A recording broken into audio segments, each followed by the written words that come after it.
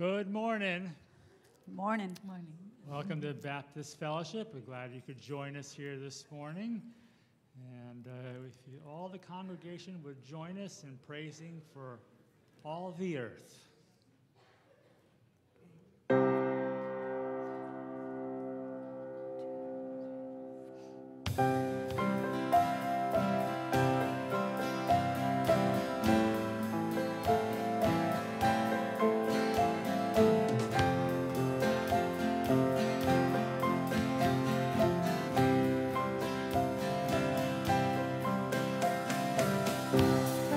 Rising of the sun.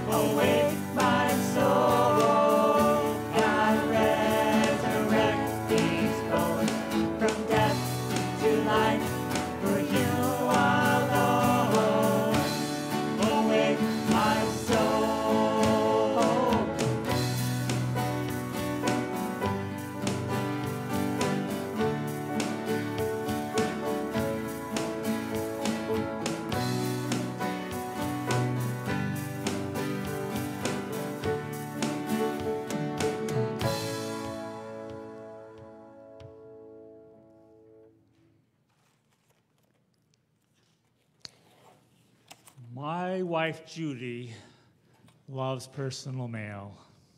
She loves getting cards. She loves getting letters. And so she's really tuned into when the mail person comes. So she'll ask, have you heard the mail truck yet? Or did you get the mail in? Did I get anything? So she's really excited about that personal mail communication. David in Psalm 143 says, let me hear thy loving kindness in the morning, for I trust in thee. Teach me the way in which I should walk, for to thee I lift up my soul. And Moses also has a similar thought about the morning and hearing from the Lord. In Psalm 90, Moses says, oh, satisfy us in the morning with thy loving kindness, that we may sing for joy and be glad all our days.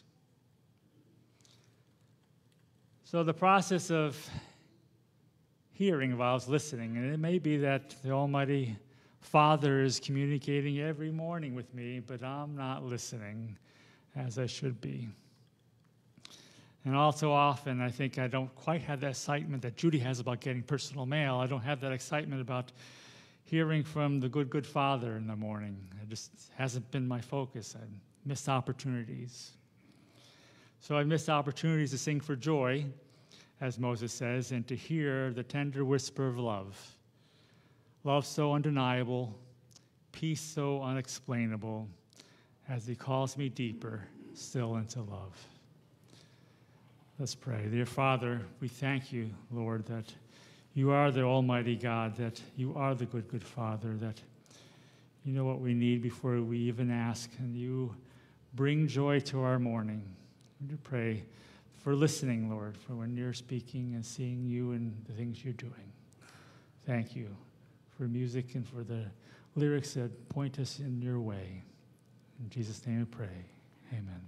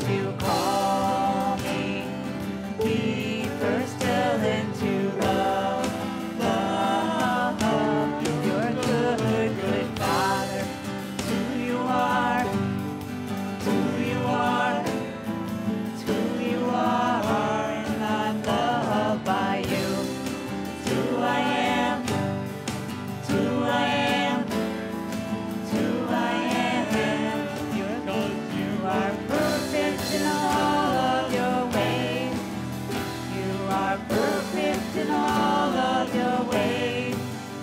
You are perfect in all of your ways to us.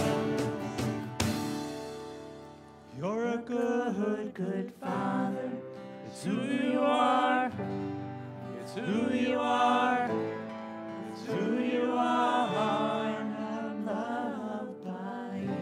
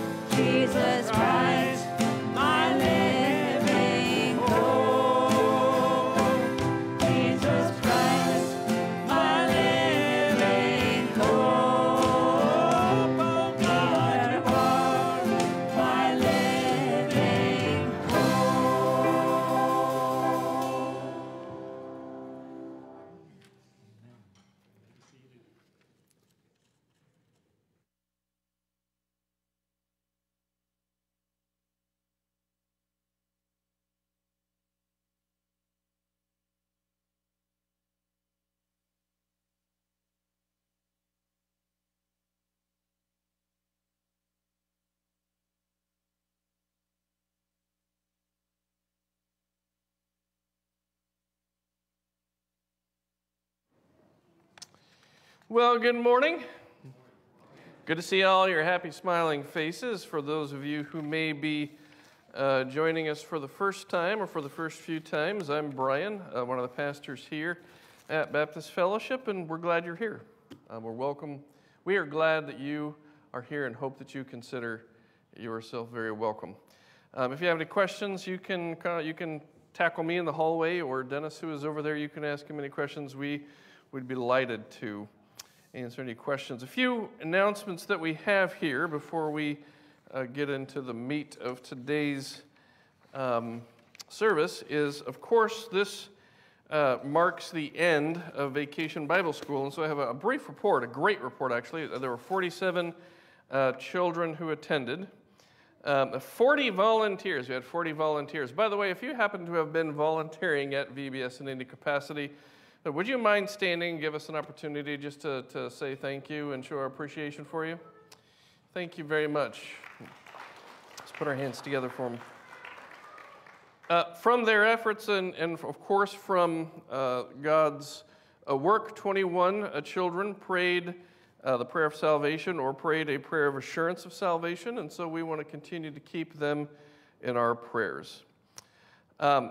And now we get an opportunity to kind of peek into what happened during that week. And so let's take a look at the VBS video that they've put together for that.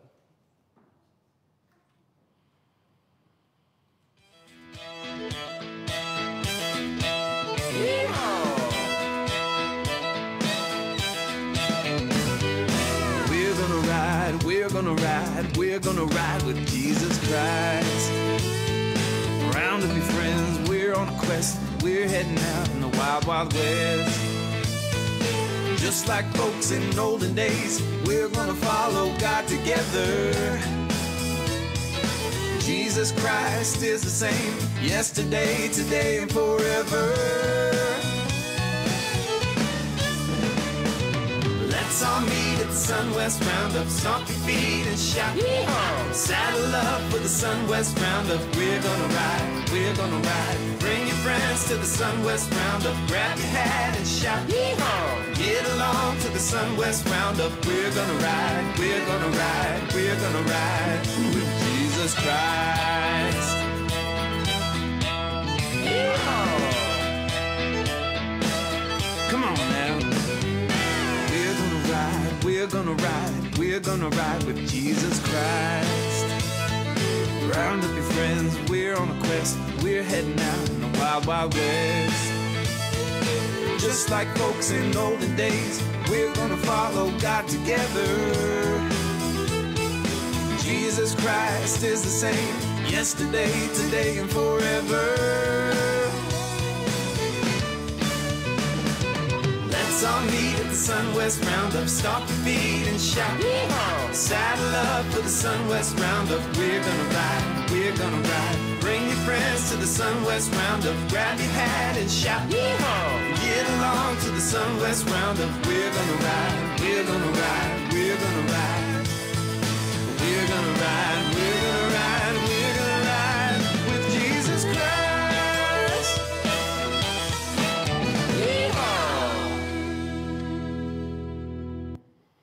Again, a big thank you to everybody who participated, and of course a very big thank you. I don't think Sandy's here, but thank you so much to Sandy Caldwell and Amy Considine, who worked very hard to coordinate all of this, and anyone else who put so much time. My profound thanks, and I hope that you get a chance to get a little bit of rest, because I know VBS can be very tiring. Also, please pray for the 9 students and the 4 leaders who are now leaving Forward to Life Camp this morning. Pray that you be with them. And then also our prayer meeting is on Tuesdays at 6:30 p.m. up in the chapel. We hope that you will feel free to attend. There's still some baby bottles in the foyer for the Caring Families annual baby bottle fundraiser. Please take some home to fill with change or bills and return by Labor Day. And children are dismissed for junior church.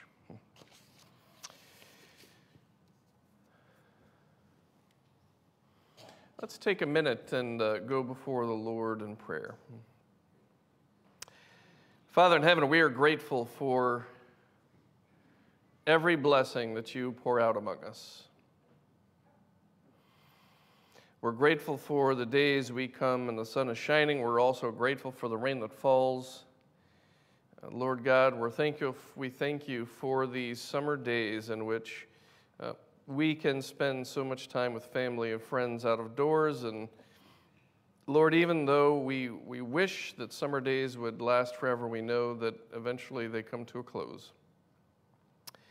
And so we thank you for the changing of seasons as we begin towards this late part of the summer to recognize that seasons do change. Father, not only do seasons change in the life of our calendar, Lord, seasons change in our own lives. And Father, you know that for many, those changes in seasons can come with some difficulties and challenges. Father, I pray for all of those whose health has waned because of the seasons of life changing. May you be with them and help them. May you draw close to them. Father, I pray for all of those who may not be able to make it here on Sunday, who have been such an important part of our congregation for so long because of the changing seasons of life. Father, I think of Neil Christopher, Lord, and his inability to come to church regularly. I think of Roy Lawrence. Father, there are others who simply cannot make it, and still more who cannot make it as often. Father, would you be with them and be their comforter in the midst of that time? Father, we know that there are some who are recovering, and Lord God, we pray that you be with them. I think of Diane, Lord God, would you help her as she continues to heal from her knee surgery? Father, be with her. Lord God, I pray that you'd be with Renee Gaucher, Lord, as she continues to battle cancer. Father, Lord, would you place your healing hand upon her?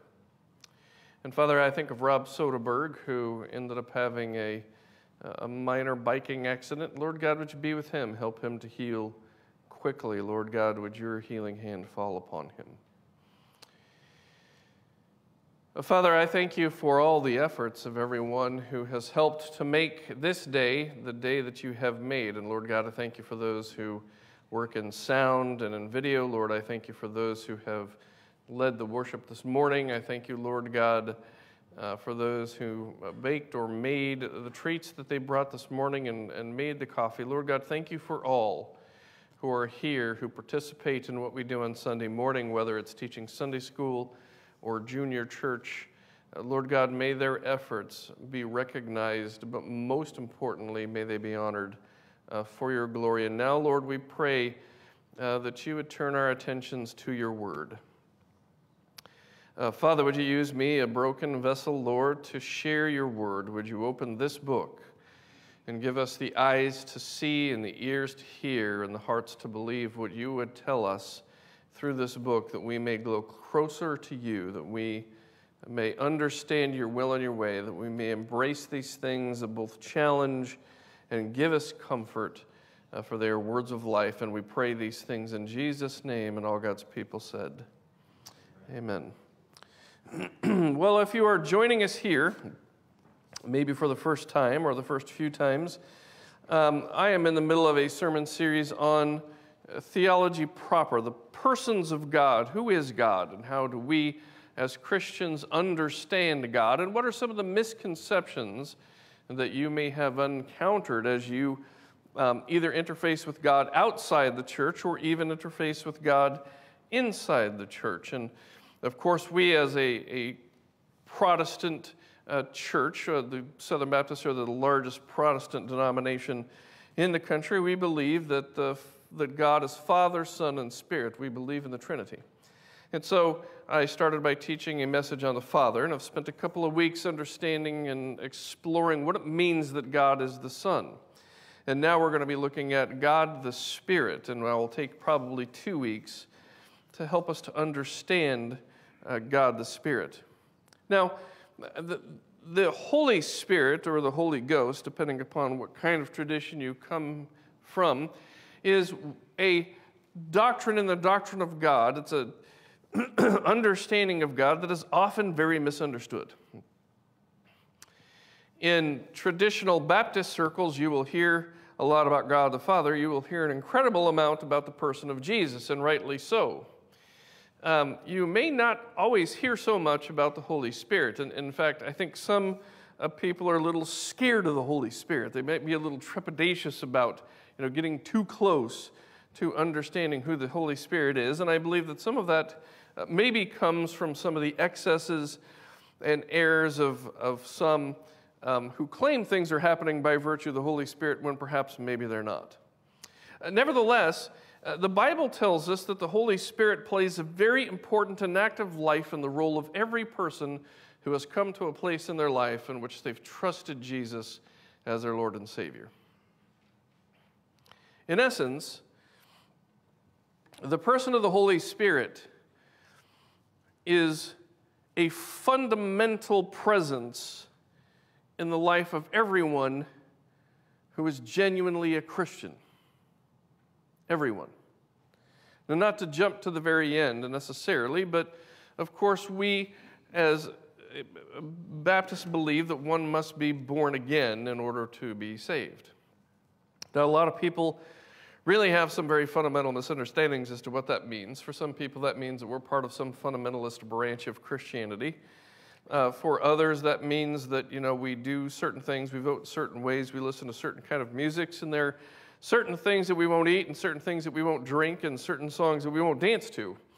And that's what it means to be born again. But in essence, that is really far from what it means to be born again. To be born again means to have a particular relationship with God through the power of the Holy Spirit. The concept of being born again is a relational term. It's not really a political term. It's not some quasi-form of denominational identifier. It's not really even a label that you slap on to some people who call themselves Christians and then avoid for other people who call themselves Christians. But I can't tell you the number of times in conversation in which I accidentally or sometimes on purpose disclose that I'm a pastor, and then usually the question comes along, are you one of those born-agains? It's almost like that's a hyphenated word now. They run it together, born again, right? Are you one of those born-agains? And I used to say, yeah. Well, it really depends on what kind of a conversation I want to have. If I want it to be a short conversation, I'll just say yes and say, I've got some literature, would you like to read it? If I want it to be a long conversation, I have learned to ask the question, yes, but what do you think that means? And inevitably, what follows if the person is bold enough to engage in the conversation is 100% wrong. That term, born again, is perhaps the most misunderstood term outside of those who have a relationship with Christ.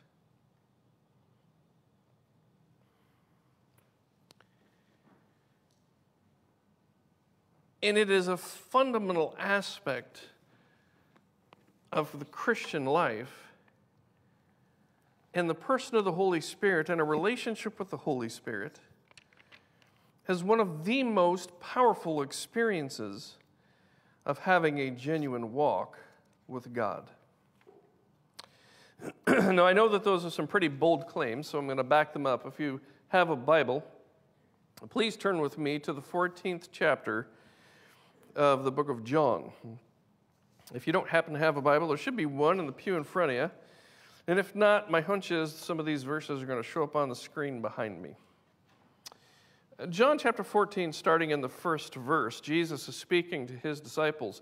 This is one of the most interesting passages in all of Scripture as far as I'm concerned. It is often quoted during times of trouble. I use it frequently in my work as a chaplain, and you will often hear it during funerals, but honestly, it's one of those passages that really has more to do with the ongoing life of a believer than it has anything to do with a reflection upon a person's death.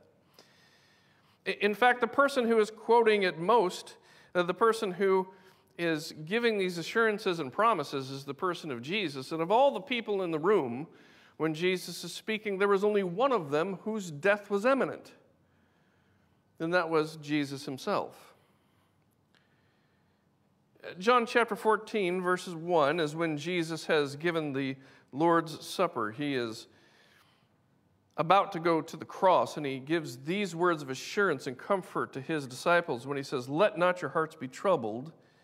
Believe in God, believe also in me. In my Father's house are many rooms. If it were not so, would I have told you that I go prepare a place for you? And if I go and prepare a place for you, I will come again and will take you to myself, that where I am, there you may be also. And you know the way to where I am going." Thomas said to him, "Lord, we do not know where you are going. How can we know the way?" And Jesus said to him, "I am the way and the truth and the life. No one comes to the Father except through me." Now I'm going to stop there for one parenthesis, because Thomas's question, this question from Thomas out of the blue as Jesus was speaking, perhaps maybe he rudely even interrupted Jesus when Jesus was saying, "I'm going someplace, and the reason I'm going is so that you can come there too." And then Jesus says, "And you know the way to where I'm going." And Thomas is like, hold up. We don't even know where you're going. We don't know what your plan is," even though he'd been telling them all along. "So how are we supposed to know the way? I don't know where you're headed, therefore I don't know the path." And it is from Thomas's question that I think one of the greatest and most beautiful articulations of the gospel comes in verse 6. Jesus said to him, "I am the way and the truth and the life. No one comes to the Father except through me. If you had known me, you would have known my Father also. From now on you do know him and have seen him." And Philip said to him, "Lord, show us the Father. Is it enough for us?" And Jesus said to him, "Have I been with you so long, and you still do not know me, Philip? Whoever has seen me has seen the Father. How can you say, 'Show us the Father'? Do you not believe that I am in the Father, and the Father is in me? The words that I say to you I do not speak on my own authority, but the Father who dwells in me does his work. Believe me that I am in the Father, and the Father is in me, or else believe on account of the works themselves. Truly, truly, I say to you, whoever believes in me will also do the works that I do, and greater works than these will he do, because I am going to the Father. Whatever you ask in my name, this I will do, that the Father may be glorified in the Son. If you ask me anything in my name, I will do it." And up to this point in time, we've seen through the development of the passage, John chapter 14, we have seen the person of Jesus Christ. We've been told that he is the way, the truth, and the life. There's no other way to the Father except through him. And for those people who say, "Well, what about ... this group of people?" the answer still remains the same, that Jesus is the way, the truth, and the life, and no one, not a single person, will ever come face to face in a relationship with God the Father, in a saving relationship, except through Jesus Christ. Period. Now listen, some people may say that seems very narrow. I suppose it is. Some people might say, "What about all these other people?" I don't get to question the mail, I just deliver it. Some people might say, "Well, that seems very exclusionistic." I said, I think you're right. That is very exclusionistic. And I don't apologize for the fact that it's exclusionistic. I don't. If you think it's narrow, then maybe it is. If you think it's exclusionistic, then maybe it is. There's bad news and there's good news, folks. The bad news is, perhaps, that Jesus has limited the way in order to access a right relationship with God the Father, and that is through his Son. That's it. If you don't like it, tough cookies. The good news is that you're invited. You're invited on that narrow road. Now, I've made this illustration in the past, and I think it's very helpful. At one point in time, I had the rather, and forgive me, if you're from this region of Montana and you just happen to be listening, likely not, but in case that's the case, my apologies in advance. I happen to have had the vast misfortune at some points in time to have done a little business in a little town called Butte, Montana. Butte, B-U-T-T-E. It's just a little bitty dot on a map in the middle of Montana. There are very few things in Butte, Montana, except a post office, a bar that is across the street, a church that is very sparsely and poorly attended, and a coffee shop that is open for 2 hours a day. That's all there is in Butte, Montana. And of course, Montana Light and Power, which then became the long-distance company that I ended up working for and consulting for before God called me into pastoral ministry. With all due respect, I used to call it Butt with an E, because that's what it was like. Now, there is only one, literally, there is only one way to get to Butte, Montana. There's only one road in, there's only one road out. That is all you get. If you try to get to Butte, Montana any other way besides that road, you better own a helicopter, because that's the only way in and the only way out. And they don't make apologies for the fact that that's how you get there.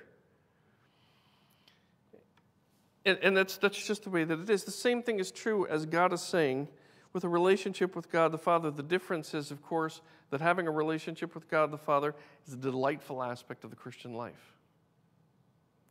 But there's only one way to get there, and that's through the person of Jesus. So we have the disclosure of the person of God in the presence of the Son. And now we see, as this passage progresses, we go from the disclosure of the character of God the Father and the person of Jesus Christ the Son, the only way, to the promise of the foretelling promise of the coming of the Holy Spirit in verse 15. This passage encapsulates the fullness of Father, Son, and Spirit in the life of the believer. In verse 15, Jesus says, "If you love me, you will keep my commandments, and I will ask the Father, and he will give you another helper to be with you forever. Even the Spirit of truth, whom the world cannot receive, because it neither sees him nor knows him. You know him, for he dwells with you and will be in you." Now, I want you to stop there just for a second.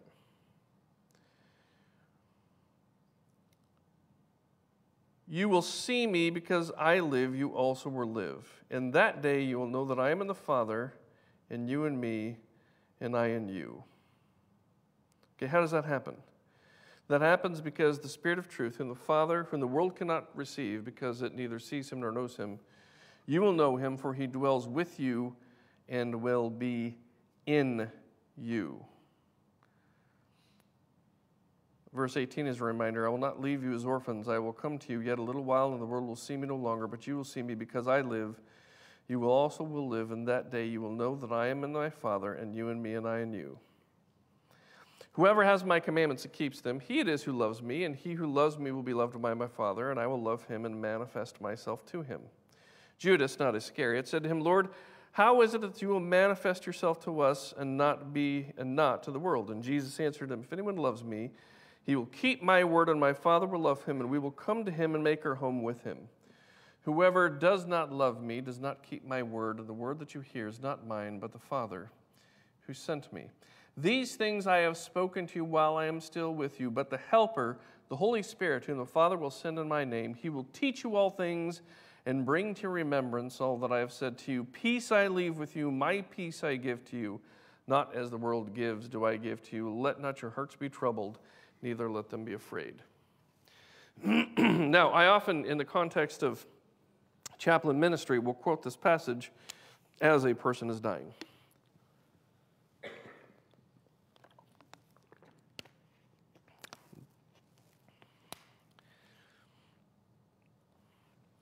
And I will often say that I believe that the reason that Jesus often said, "Do not let your hearts be troubled, neither let them be afraid," is because there are times in our lives in which we as humans are so tempted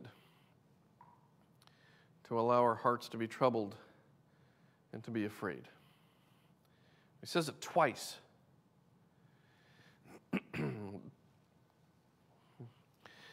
And I want us to notice the two times that he says it and the way that he brackets what he is saying. Because that phrase almost bookends this passage that leads us from the Father to the Son to the Holy Spirit. He starts off by saying, "Do not let your hearts be troubled, neither let them be afraid." Then he discloses the purposes of the Father in the presence of the Son, Jesus, and reminds people that he's the way, the truth, and the life, and no one comes to the Father except through him, right? The disclosure of the character of the Father, the presence of salvation exclusively in the Son. And then he wraps up his reminder to them not to allow their hearts to be troubled and not to let them be afraid by telling them that it is good that he goes, because if he goes, he will send the Holy Spirit, a helper, who will come to be with them, who is with them and will be in them. Now, the idea from the disciples grew up in a Jewish environment in which they would have understood some things about the Holy Spirit. They would have known that David was anointed by the Holy Spirit. They would have known that Paul had the Holy Spirit, but it was taken from him. They would have known that the Holy Spirit had come upon prophets of old in order to equip them and enable them to preach the word to the people. They would have known that at times the Holy Spirit would have fallen upon Moses and allowed his visage to be so transformed that he had to wear a veil when he came down off the mountain. But at no point in time would they have ever understood the Holy Spirit would have come to live inside a person. To be so close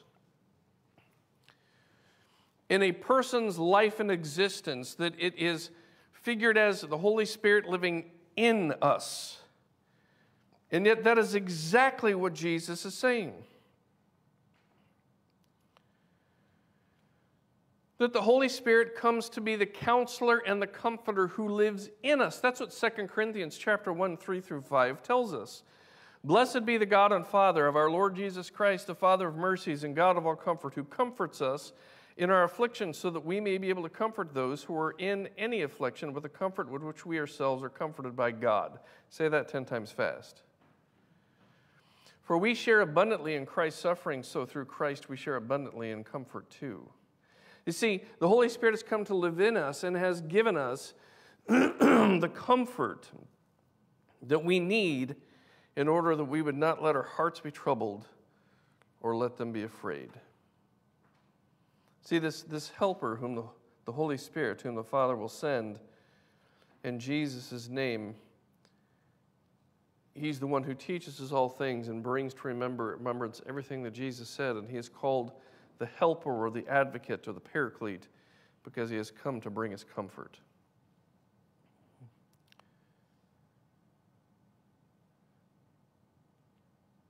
That's just how close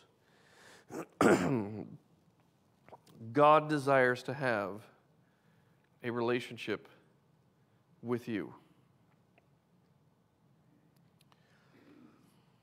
Now, if that doesn't blow your mind, you're either hyper familiar with this concept or you're not paying attention.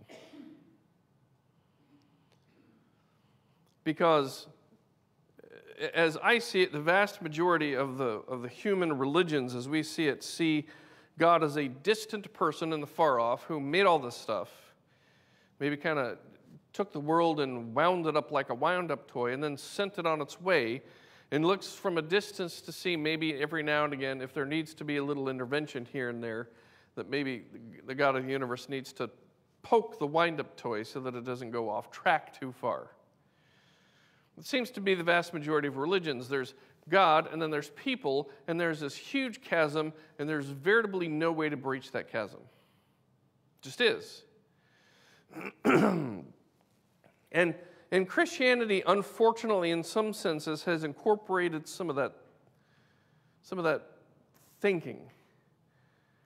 And so You may have grown up in some form of religious tradition that essentially assumed that God is this nameless, faceless being in the far-off distance who looks at humanity from the unapproachable chasm of a disapproving heart of his creation, who sits up on high with his arms folded, looking down upon the people whom he created, tisking and shying away because look at the mess that they've created.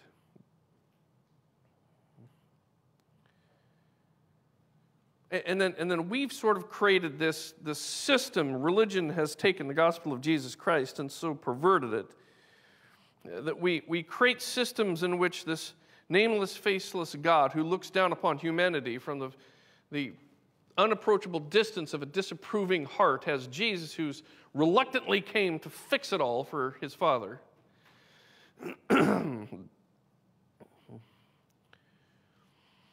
And the only reason that God can even look at any of us is through this disapproving heart, and so we must constantly work to get back right with God. Because we sort of believe, based upon what religion tells us, that God really doesn't like us very much.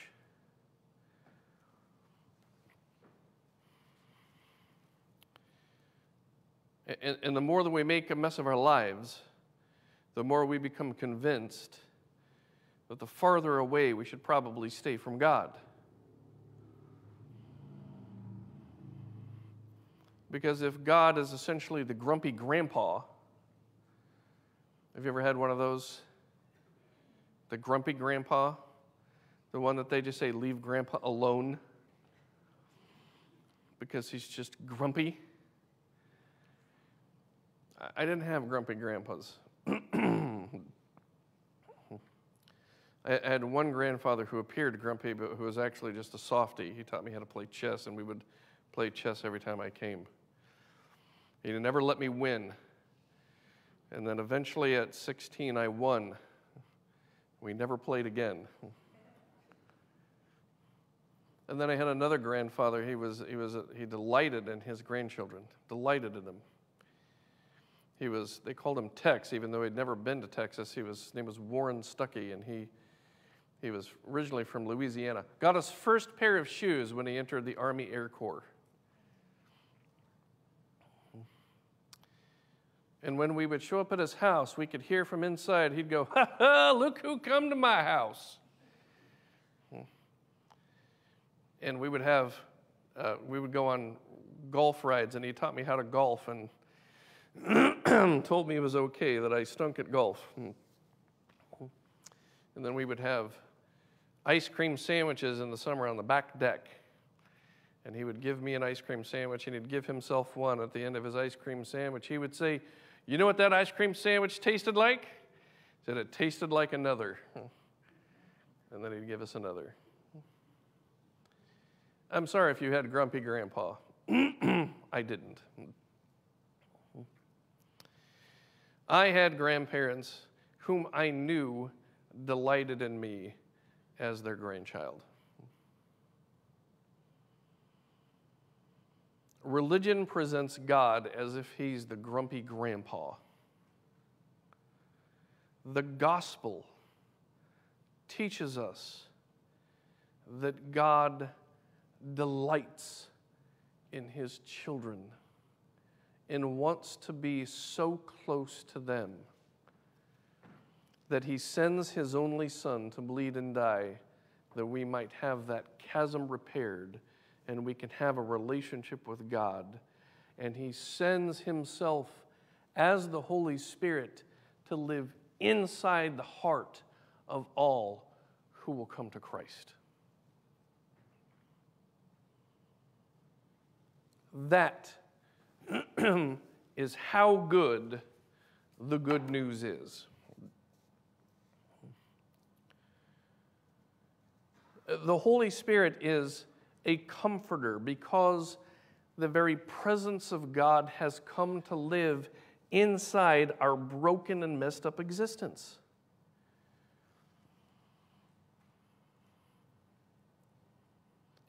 If you've ever been to my house, you know that there's about 100 projects in my house, and they're all about 90% fixed.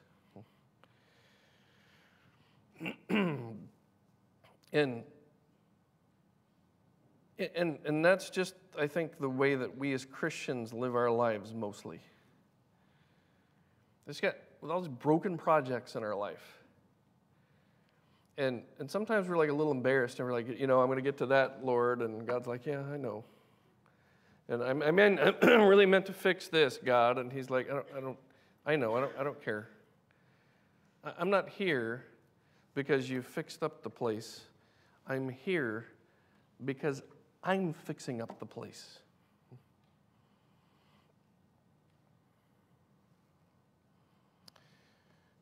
I bought a toolbox once.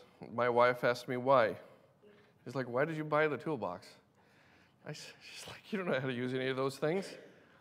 I need an organized place to put all the tools that I can hand to somebody else when they come to my house to fix stuff for me. Right? And that's what I think we ought to be doing with the Holy Spirit.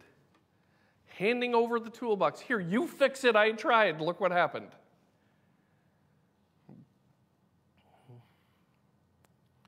The Holy Spirit is the counselor and the comforter for the believer. The Holy Spirit also provides the power and presence to live a truly Christian life. You can't do it on your own. And religion will teach you that you need to live a truly and honorable Christian life in order to impress God so that God will come near to you, which is exactly backwards from what the gospel says. Religion says you need to live honorable lives in the presence of God so that God will love you and care for you and bless you and come near to you. And the gospel says you'll never do that on your own. So you need to come near to God so that He can help you live a truly honorable Christian life. That's why 2 Corinthians chapter 1, verses 19 through 22 says this, "For the Son of God, Jesus Christ, whom we proclaim among you, Silvanus and Timothy and I, was not yes and no, but in Him is always yes. For all the promises of God find their yes in Him. This is why it is through Him that we utter our amen to God for His glory. And it is God who establishes us with you in Christ and has anointed us, and who has also put His seal on us and given us His Spirit in our heart as a guarantee." A few things in that sermon, that particular message, but there's two I want you to latch on to. The first one is this.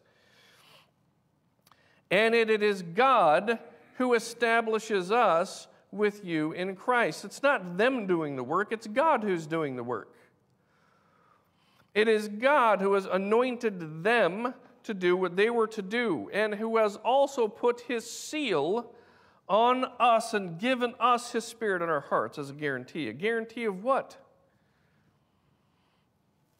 That question is answered easily in Ephesians chapter 1, verses 13 and 14.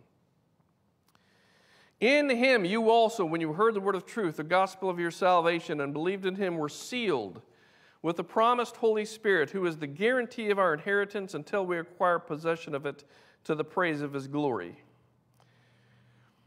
It is the guarantee of our heavenly inheritance.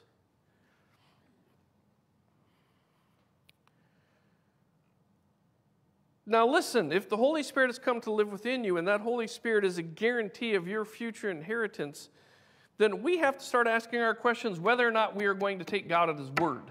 Do we believe that God breaks His word? When we come to a place in which we trust Christ, He says, "I am with you, and I'm not leaving. I am with you, and the Holy Spirit is the presence in your life that comforts you and guides you and leads you, and also guarantees you of a future inheritance."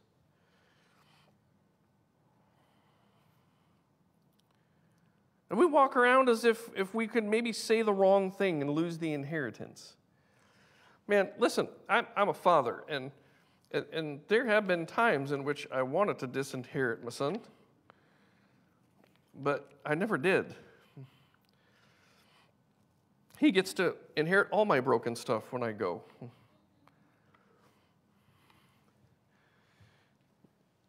And there's literally nothing that he could ever do that would ever convince me not to give him the inheritance that he'll receive. Which ain't much, but there are a few things that I hope he'll treasure, like my first Bible.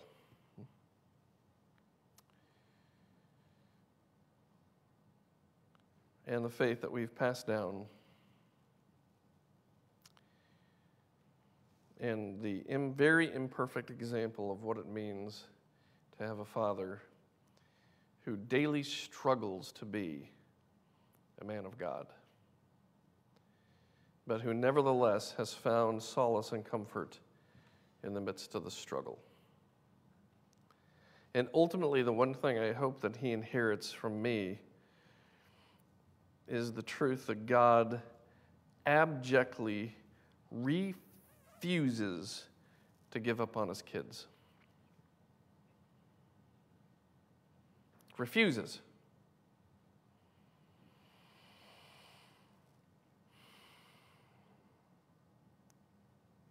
Religion will teach you to tiptoe around God.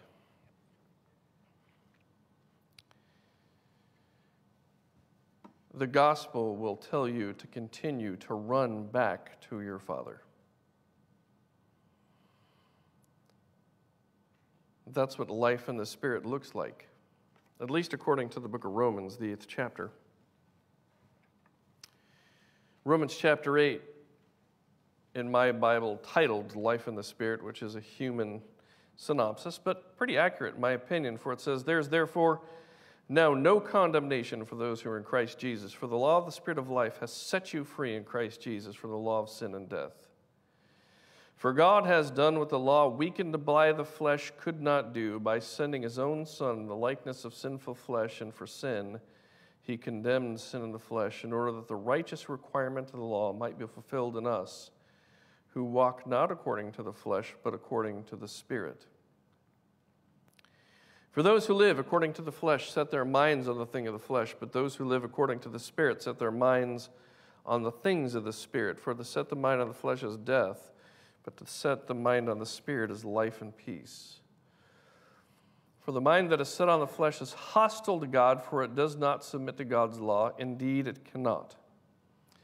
Those who are in the flesh cannot please God. You, however, are not in the flesh, but in the Spirit, if in fact the Spirit of God dwells in you. Anyone who does not have the Spirit of Christ does not belong to him.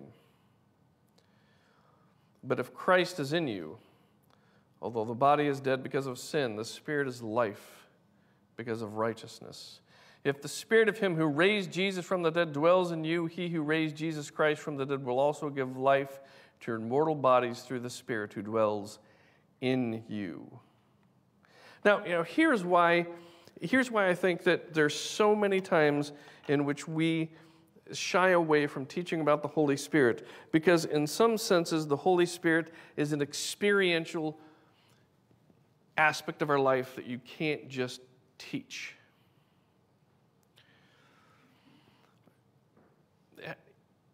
How many of you taught your children to ride a bike? You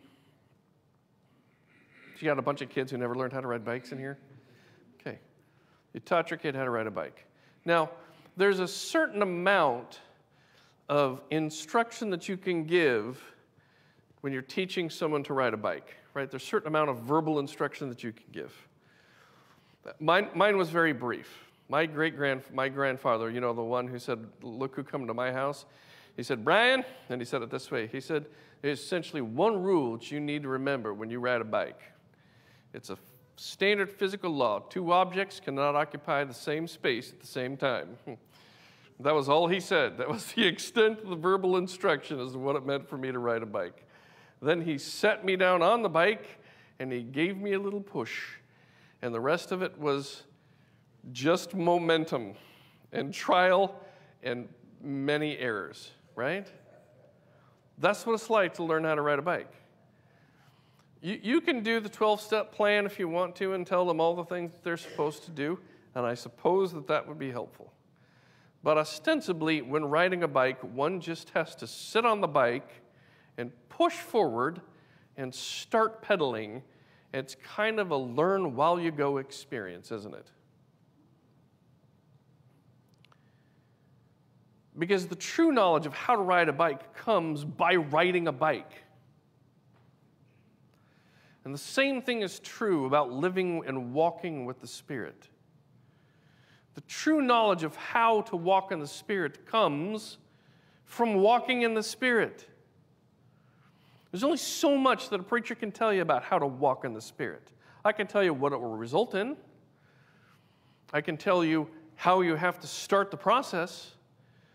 But walking in the Spirit is something that you do by walking in the Spirit.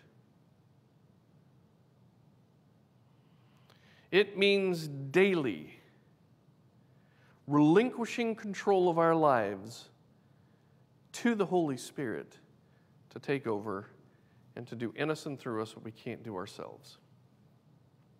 Reminds me of that country song, Jesus, Take the Wheel. You ever heard that country song?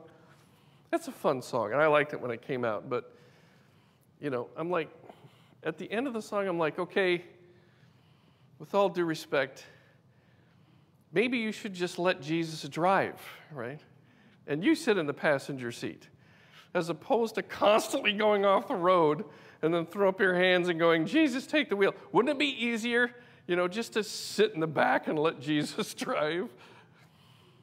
The whole idea is God's in control. We're not in control.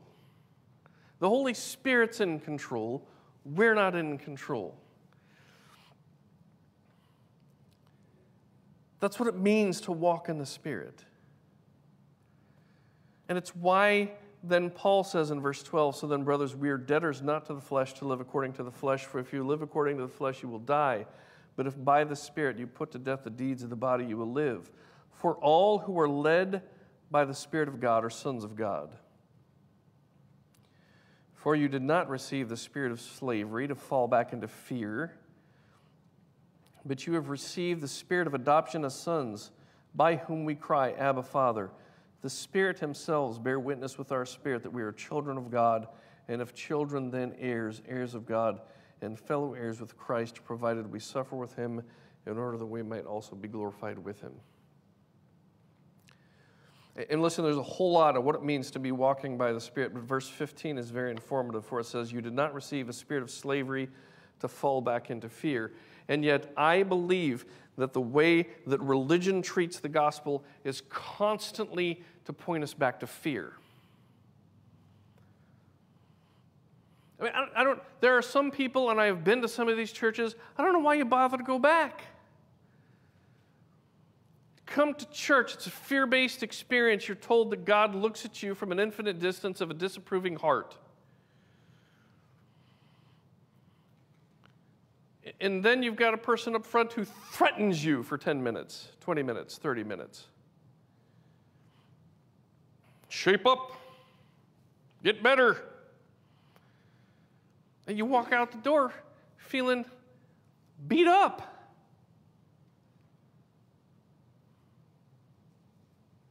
And I fear that I've done that.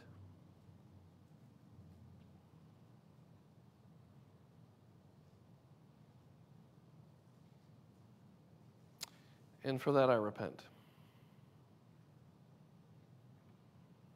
It's not the gospel.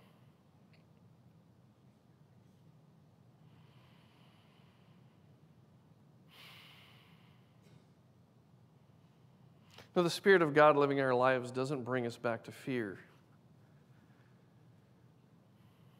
It just reminds us of what Jesus says, don't let your hearts be troubled. Don't let them be afraid. Here's the Father. Here's his character. Look at me. I'm the way, the truth, and the life. You want to see the Father? You come through me. And I go, and when I go, I send the helper, the comforter, the counselor who will live in you and will live with you and will be in you. And he's not there to constantly remind you of how messed up you are. You've got plenty of things that can do that in your life. No, He's there to bring you gentle rebuke when you need it and comfort when you desperately need it, all the while reminding you that God has become your Father. You have received a spirit of adoption as sons. So you don't have to tiptoe around God. And you run to His presence. Because He's the guy who's teaching you how to ride the bike.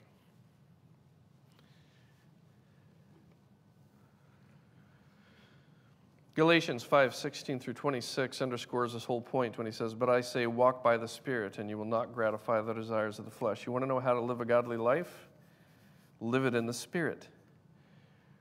You try to live it by a list of do's and don'ts, you'll just fall flat on your face all the time.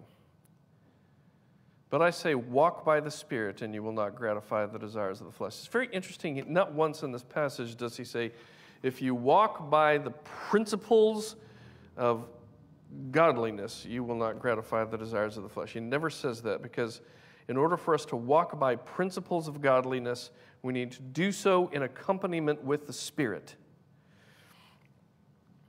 For the desires of the flesh are against the Spirit, and the desires of the Spirit are against the flesh, for these are opposed to each other, to keep you from doing the things you want to do. But if you are led by the Spirit, you are not under law.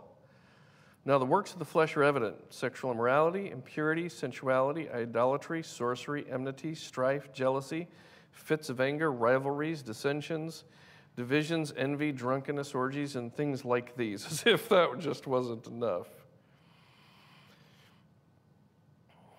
I don't know about you, but in our culture, that just seems like Saturday night for some people. And then the latter part of it seems like Sunday morning for others.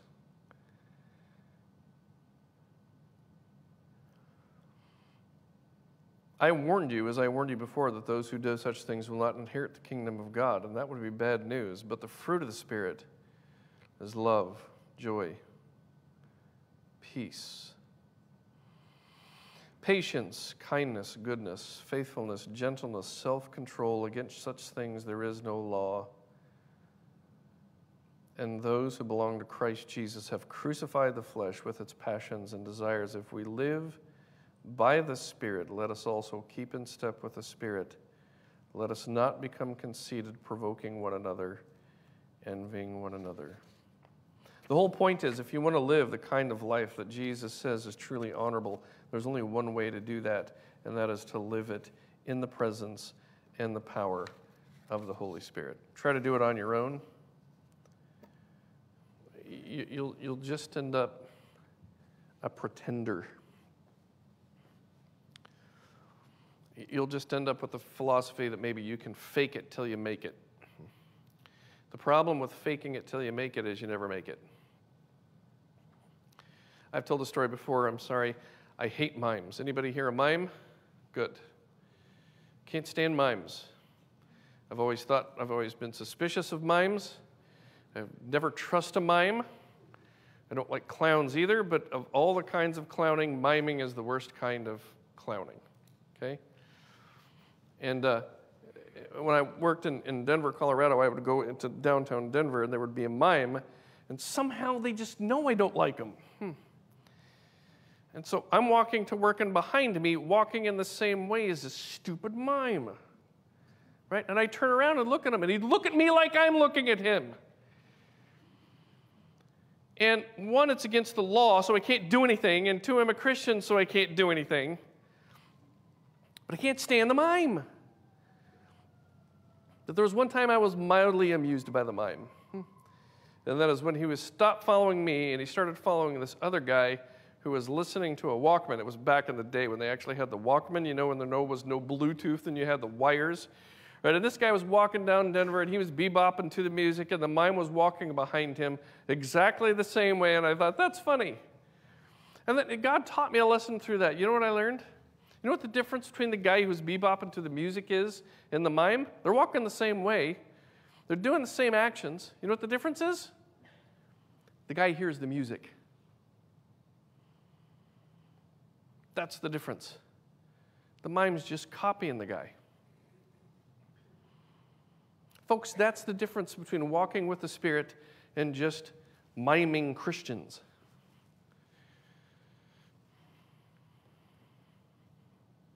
The guy hears the music. He hears the voice of the Spirit who calls him to live in a certain way. And there are whole religions, so-called Christian religions, that are based on just copy what people do when they hear the music, instead of inviting people to hear the music.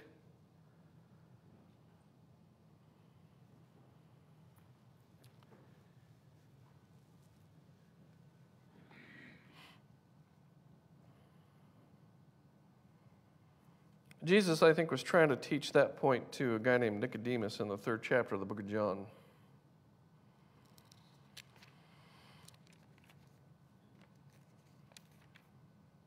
John chapter 3, starting in the 1st verse. In the beginning was a word, that's John 1. It's going to take us a while to get to John 3 if I start there. John 3, now there was a man of the Pharisees named Nicodemus, a ruler of the Jews. This man came to Jesus by night and said to him, Rabbi, we know that you are a teacher come from God, for no one can do these signs that you do unless God is with him. Jesus answered him, Truly, truly, I say to you, unless one is born again, he cannot see the kingdom of God. Nicodemus said to him, How can a man be born when he is old? Can he enter a second time into his mother's womb and be born? And Jesus answered, Truly, truly, I say to you, unless one is born of water and the Spirit, he cannot enter the kingdom of God. That which is born of the flesh is flesh, and that which is born of the Spirit is spirit. Do not marvel that I say to you, you must be born again. The wind blows where it wishes, and you hear its sound, but you do not know where it comes from or where it goes. So it is with everyone who is born of the Spirit.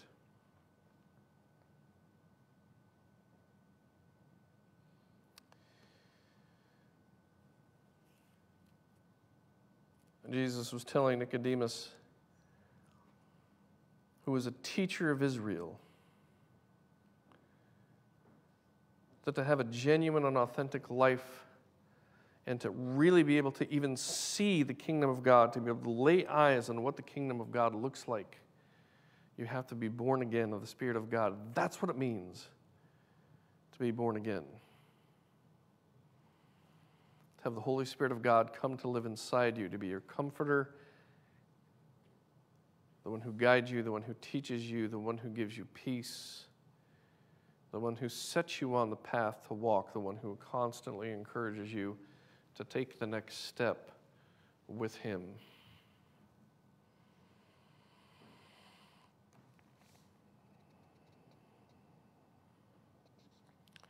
It is what Paul would later call the regeneration and renewal of the Spirit. Paul says that in the book of Titus in the 3rd chapter, starting in verse 4. But when the goodness and loving kindness of God our Savior appeared, he saved us, not because of works done by us in righteousness, but according to his own mercy, by the washing of regeneration and renewal of the Spirit, whom he poured out on us richly through Jesus Christ our Savior, so that being justified by his grace, we might become heirs according to the hope of eternal life. The saying is trustworthy, and I want you to insist on these things, so that those who have believed in God may be careful to devote themselves to good works. These things are excellent and profitable for people, and there's 2 things. The first one is, it doesn't mean that we don't actually end up living lives that are worth living. Of course it does. Paul was careful to point out that we as Christians must devote ourselves to good works, but he backs that up and says that that does not give us access to God. It does not impress God. It does not help us to get to know the Holy Spirit. It is a result of having been regenerated and renewed by the Holy Spirit. He saved us not because of works done by us in righteousness, not because of that, but according to his own mercy. How did God choose to save us? By the washing of regeneration and renewal of the Holy Spirit, whom he poured out on us richly through Jesus Christ our Savior.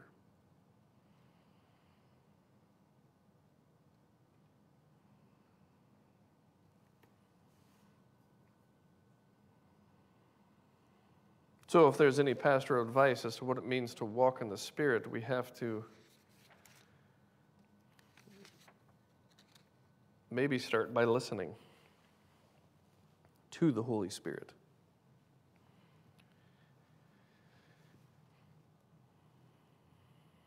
Maybe that means that some of our prayer time is less characterized by our own unburdening to God and more by asking God what it is that He would have us to hear.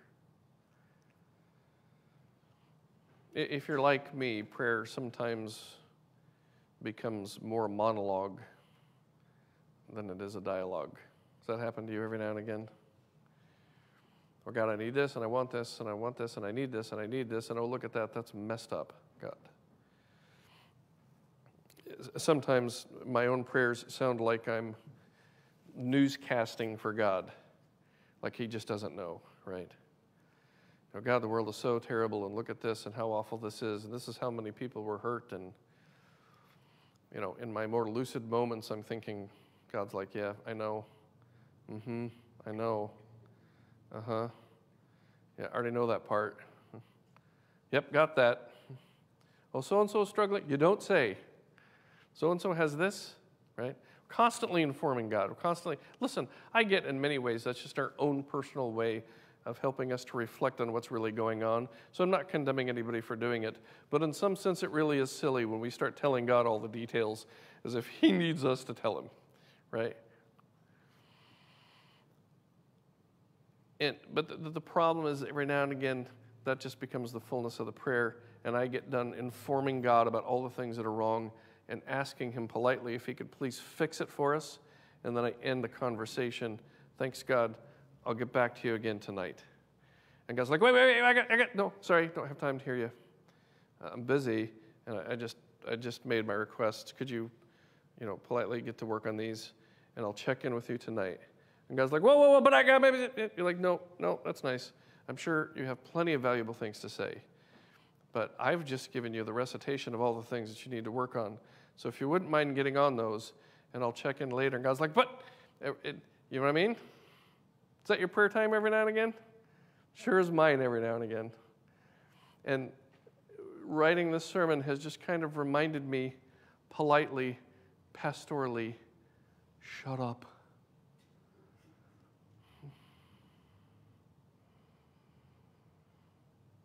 Come to God. Unburden what you need to unburden.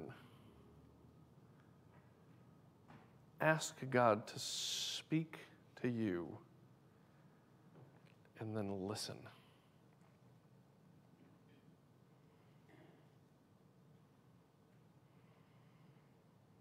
Because God has done something remarkable to every one of us who has come to Christ. He has revealed the person of the Father through the Son. He has brought us through the narrow way, the truth, and the life, and has brought us into the very center of what it means to have a relationship with God. And He has not left us as orphans in this world, but rather has sent Himself, the Holy Spirit, to live within us, to comfort us, to guide us, to teach us, to make us new, and to constantly make us new, to give us peace, to teach us how to live.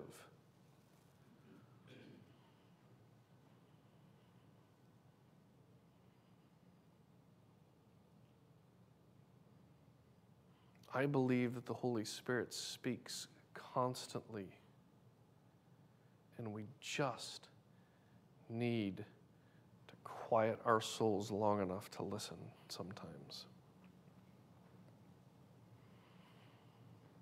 And respectfully, when a group of people who call themselves Christians start listening to the Spirit, then together they can come together and they have so much power to affect real and genuine change in the lives of other people. They can start to accomplish this grand vision of this great commission that Jesus has given us. Start to teach us how to walk in the midst of this world in which we live that neither cares nor respects the God that we serve.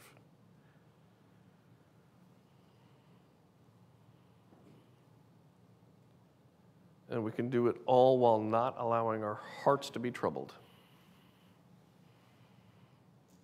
neither letting them be afraid. So let's take a minute and pray together, shall we?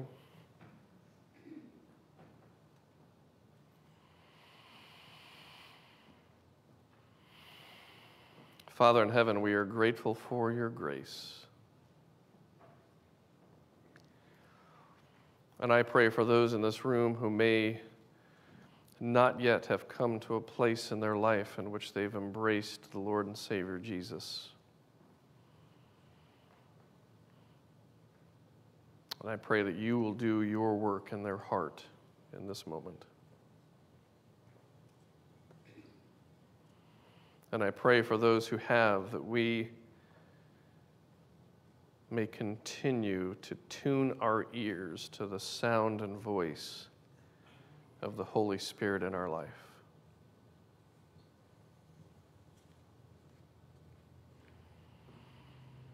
Listen, if there's never been that time in your life in which you've come to faith in Christ, here's maybe an occasion in which it's time to start listening to the Holy Spirit of God. Because the first work that the Holy Spirit does in a person's life is to draw him to the truths of the gospel, to convict him or her of those truths, and then to bring that person to faith.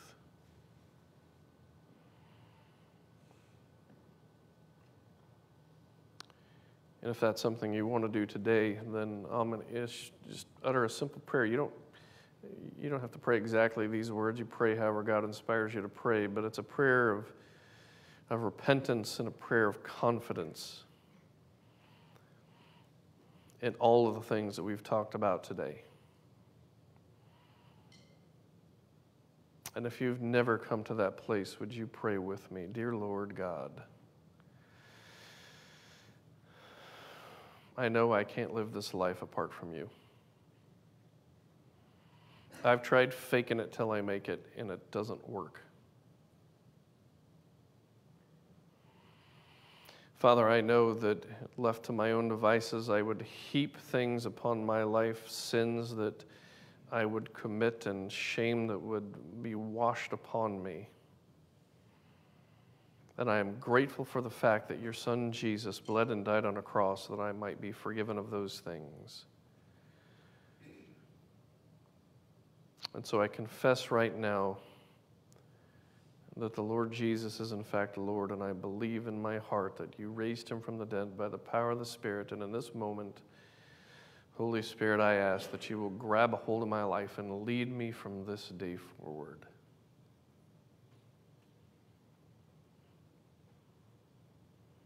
And for those of us who have prayed that prayer or something like it in the past, might we simply utter this word, Holy Spirit, would you make room in our lives for your voice?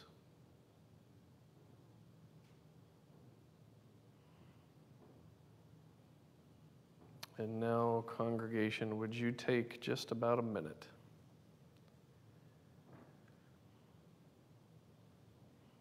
to listen to the voice of God?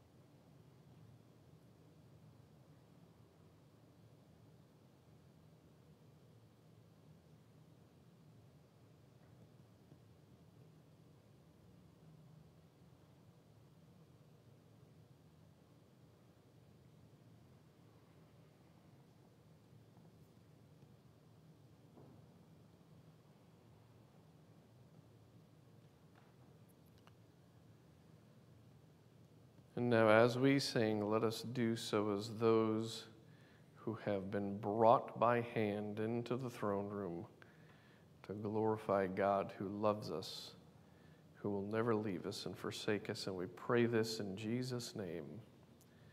And all God's children said.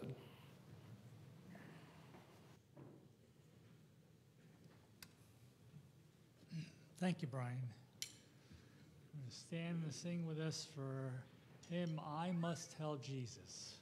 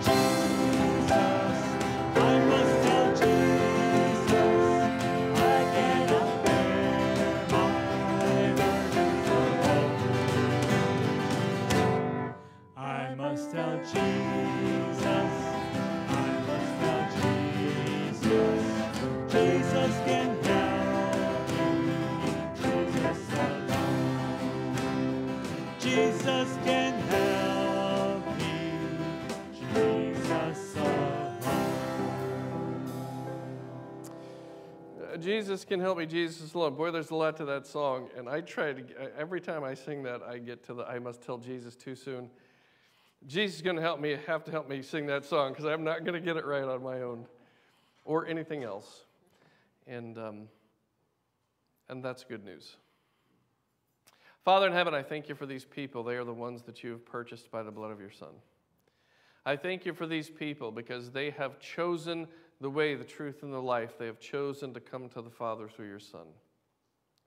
I thank you because by your grace, you have given them the power of the Holy Spirit in their life to live lives that bring glory to you, comfort that was without bounds, power that is infinite, and a sense of assurance that cannot be taken from them. And I pray these things in Jesus' name, and all God's people said, amen. If you want to give to the ongoing work of Baptist Fellowship, there's a box in the back. We love you, and we'll see you next week.